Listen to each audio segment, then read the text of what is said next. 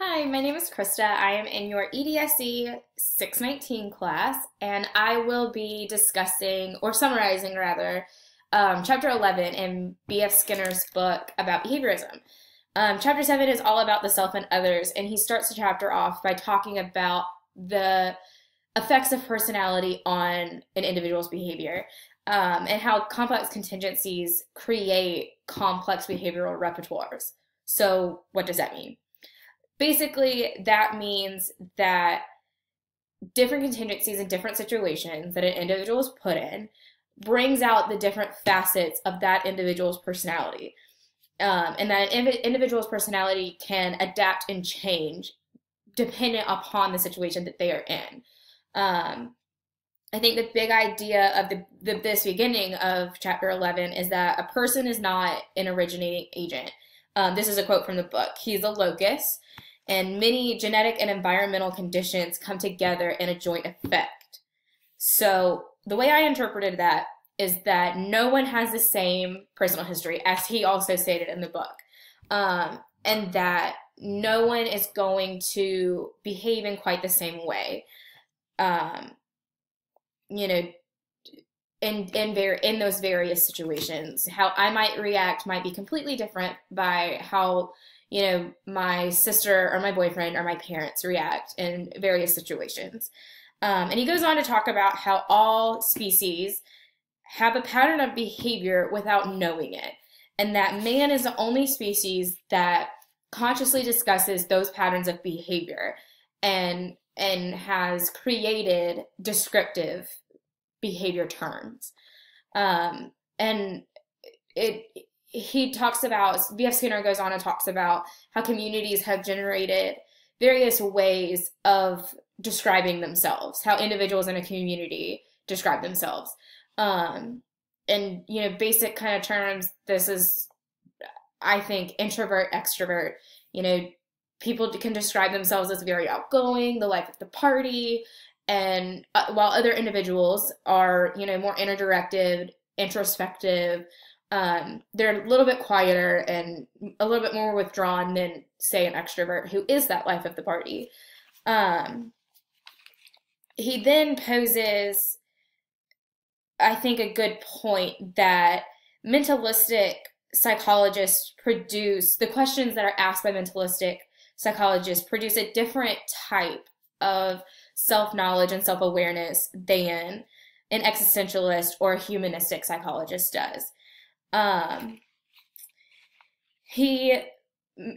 Later on in the chapter, he states that psychoanalysts give a person a clear image of themselves and encourages an individual to explore their feelings and their self-awareness, their self-knowledge.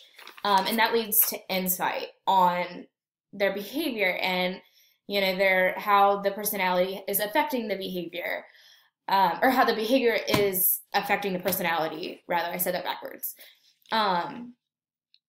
And another, I think, really good big idea that he brought up is that those changes in the contingencies and the changes in the behavioral repertoires can be difficult for an individual to maintain their sense of identity during those condition changes. And that can lead to an identity crisis, not really feeling like you know yourself, not really feeling like you have a grasp on what is going on. And people often ask, how do you feel, rather than why do you feel that way? Because it's easier to answer a question about how you feel than why do you feel that way. I know myself, I would rather tell you that I'm having a bad day than go into full, description of why my day is bad. Some people might not care. So further in the chapter, he talks about the importance of examining the reasons for one's own behaviors as carefully as possible, because understanding our own behavior enables us to better understand the behavior of others. And I think here, empathy is a good example because, while we may not entirely understand what another person is going through or what another person is feeling, we have probably had a lot of similar emotions So, we can try to understand as closely as possible, and just have empathy for people. I think another really good example that he goes on to talk about, and I want to read this passage out of the book, says, "We understand another person in part from his expression of feelings. Actors were once said to be able to register joy, sorrow, and so on with facial expressions, postures, and movements. And the audience read these expressions and hence understood the characters and their motives, presumably because it had learned to do so in real life with real people." So I think a couple of really good examples for that specific passage is Tom Hanks in Forrest Gump and Leonardo DiCaprio in a movie called What's Eating Gilbert Grape. Both individuals, Tom Hanks and Leonardo DiCaprio, played individuals that could have been on the autism spectrum. And, we all know that we're all familiar with Tom Hanks and Leonardo DiCaprio, and we both know that neither of them, as real people outside of their various parts that they have played, are not on the autism spectrum.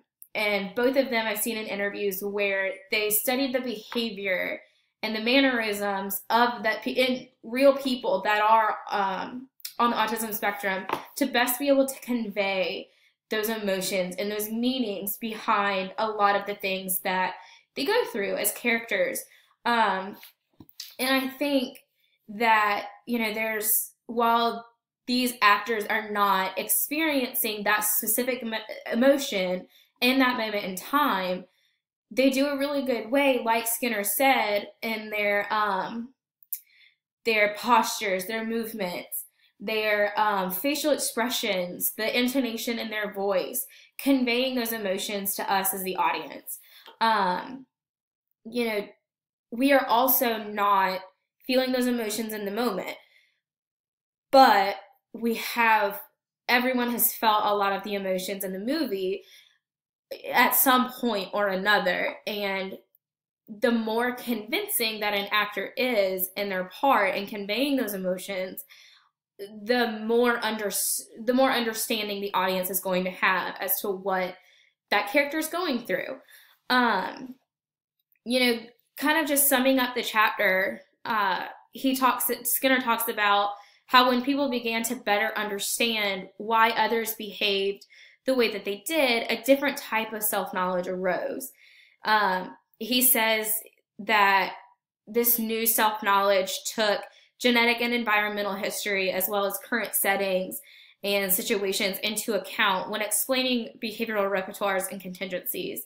And I think that's really important because it's not a cut and dry black or white situation with people's behavior. And, you do have to take into account the genetics, the environmental history of individuals, and the settings and situations, because, like I said at the beginning of the video, the setting and situation, individuals adapt their behavior and their personality to those settings and situations. So how you would act with one group of friends or your parents might not be how you act around another group of friends or your boyfriend or your best friends or something.